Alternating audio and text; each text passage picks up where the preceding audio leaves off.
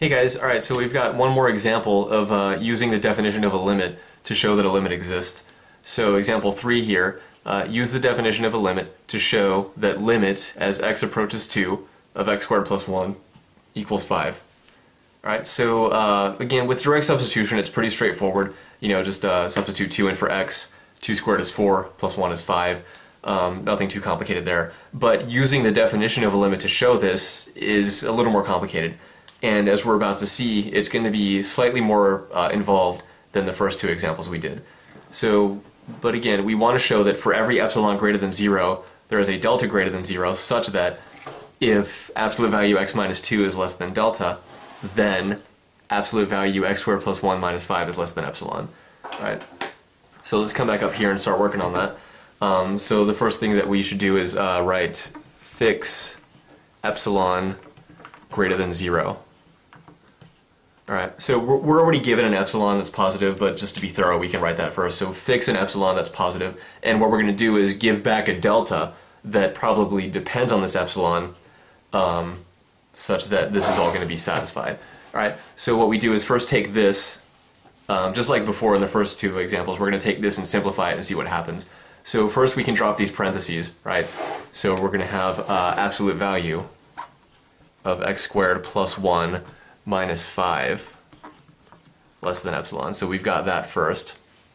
Alright, so x squared plus 1 minus 5, that simplifies to x squared minus 4. Alright, so we've got this so far. Now what can we do next? Well, let's go ahead and factor this and see what comes out of that.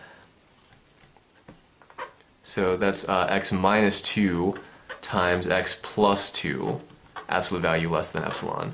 Right? So just like in the last video with example 2, we're going to use this property that the absolute value of AB equals the absolute value of A times the absolute value of B. Right? So we can split absolute values up like that. So let's go ahead and do that. So this is going to be absolute value of x minus 2 times absolute value of x plus 2 less than epsilon. Okay. So we see we're kind of on the right track here, because here we want to have if absolute value of x minus 2 is less than delta, then we want this to be true. This we just reduce to this. So in other words, if absolute value of x minus 2 is less than delta, then we want to have this true. Alright, so here's our x minus 2 again, but now we have an x plus 2 kind of ruining things for us.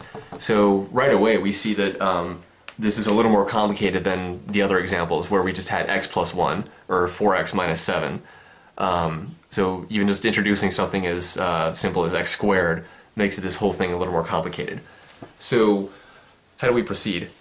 Well, the trick is to remember that we're taking a limit as x approaches 2, and when we do that, we only care what's happening if x is really close to 2. So if x is far away from 2, like if x is 700, or even if x is 4 or 0, okay, that's not close enough to 2 to matter. So the idea is that x is really super close to 2, as indicated here, if the distance between x minus 2 is less than delta. And remember, delta represents teeny tiny positive number, right? So basically x is really close to 2. It could be bigger than 2, it could be less than 2, but it's extremely close to 2. So we can just assume that. Alright, so from here on out, we're just going to assume that x is really close to 2. So let's assume that x is, let's say this, within 1 unit of 2. Alright. So we're just going to assume that the distance between x and 2 is less than 1. So in other words, let's assume that x is within 1 unit of 2. So let's go ahead and come back up here. Let's erase this stuff here. We're kind of done with that. So let's assume that x is within 1 unit of 2. In other words, let's assume this.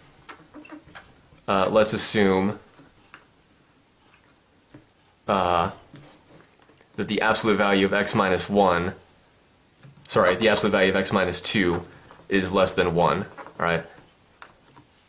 So the distance between x and 2 is less than 1, alright? So this is how we translate into math what we said here in English. So let's assume that x is within 1 unit of 2. That's what this is. So what does this mean, really? This means that, remember, if you have absolute value of a less than, I don't know, big M, then what that means is that negative m is less than a is less than m, right? So we have that. So how does that help us? Well, let's go ahead and apply that here. So this says that negative 1 is less than x minus 2 is less than 1, okay? Now, what we're worried about is this x plus 2. We kind of know how to handle the x minus 2 because that's bounded by delta, so we're okay there. But what we want to what we're worried about is this x plus 2. So let's go ahead and add 4 to everything here. Add 4, add 4. So here, this becomes 3 less than, this becomes x plus 2, and then this becomes 5. Alright, so that's good. Why is that good? Because now, if this is true, then what could we say? Well, then we know x plus 2 is less than 5. Okay, so yeah, that 3 is here, but the 3 is actually kind of irrelevant, so we can just ignore it. So what we have is x plus 2 is less than 5, so that means the absolute value of x plus 2 is less than 5. Okay? So now, that's good. That's good because now we can use that here. Right? So just to recap what happened here, remember, the trick that we used was that we're taking a limit as x approaches 2. Therefore, we're allowed to assume that x is really close to 2. So we just said, let's assume that x is within 1 unit of 2. We didn't have to pick 1. We could have picked 1/2, we could have picked 1/10, we could have picked 1/3, we could have even picked 10, 20, or 30. Right? But 1 is good enough. So let's assume that x is within 1 unit of 2. So that means that the absolute value of x minus 2 is less than 1. Okay, the distance between x and 2 is less than 1. So we translated this into an inequality without absolute values, and then we added 4 everywhere because we had x minus 2, but we want x plus 2. Okay, we want to get some bound on x plus 2. So that's why we did this. So now we have x plus 2, and it's bounded between 3 and 5. And yeah, the 3, that's good, but we can just use this and say, alright, if x plus 2 is less than 5, then that means the absolute value of x plus 2 is also less than 5. Okay, we can just automatically say that, that's fine. Technically speaking, it'd be the absolute value of 5, but absolute value of 5 is, of course, just 5, right? So we have this, right? So now, because we've assumed this, then we have this. Let's erase this and write what we have now. So let's bring this all back up here. So x minus 2 times x plus 2 is less than epsilon. Alright, so because of our assumption here, we now have this. X plus 2 absolute value is less than 5. So how does that help us? So then x minus 2 times absolute value of x plus 2 is now less than absolute value of x minus 2 times 5. Okay, because absolute value of x plus 2 is less than 5, then we have this inequality here. Absolute value of x minus 2 is times absolute value of x plus 2 is less than absolute value of x minus 2 times 5. Right? So basically just take this inequality, multiply both sides by absolute value of x minus 2. And then we have this. So how does that help us? Well, we want to show this, right? This is what we want. We want this to happen. But we've shown now that this is less than this. Okay? So this right here is less than this right here. So if we can make this less than epsilon, then automatically this has to be less than epsilon because this is less than this. So it's pretty much the transitive property. If this is less than epsilon, then this automatically has to be because this less than epsilon. So how do we do that? Well, we can just do that right away. So basically, let's summarize what we want. We want if x minus 2 less than delta, then we want this less than epsilon. So let's just, let's make absolute value of x minus 2 times 5 less than epsilon. Alright, so how do we do that? Well, first divide both sides by 5. So let's get rid of all this stuff down here. Alright, divide both sides by 5. then we're going to have absolute value of x minus 2 less than epsilon over 5. Okay? So what we want to do is have this true. And now we're good because we've gotten rid of our x plus 2. Basically, we've turned this into a constant by assuming that x is really super close to 2. And we're allowed to assume that because we're taking a limit as x goes to 2. So I guess I shouldn't say we turned this into a constant, but now we're putting a bound on it. Okay, we're putting a constant bound on this.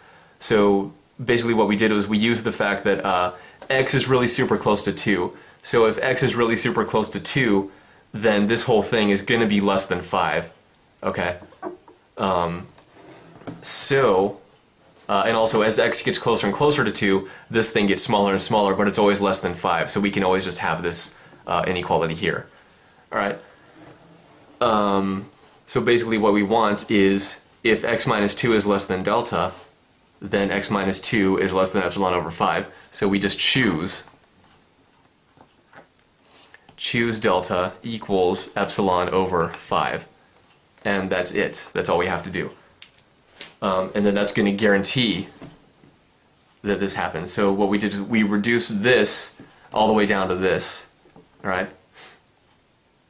So just to recap what happened real quick, we started with this. We want to show that for every epsilon greater than 0, there's a delta greater than 0, such that if distance between x and 2 is less than delta, then absolute value x squared plus 1 minus 5 is less than epsilon. So first we simplified this, we got x squared minus 4, then we factored it, and we ended up with this. Okay, so now we see, okay, here's our x minus 2, that's good, but now this x plus 2 is ruining that for us. So what can we do? Well, the trick to remember is that we're taking a limit as x goes to 2. Therefore, we are allowed to assume that x is extremely close to 2. So let's just assume that the distance between x and 2 is less than 1. Alright? So because we do that, then we can modify that inequality to get a bound on absolute value of x plus 2. And that's what we did. That's where the 5 came from, remember. So we had negative 1 less than x minus 2 less than 1. We added 4 to all of that, and we ended up with this. Alright? So that's good because now we can say, okay, this part is less than this. So let's make this less than epsilon, and this is easier to work with because now it just has the x minus 2 from the delta inequality.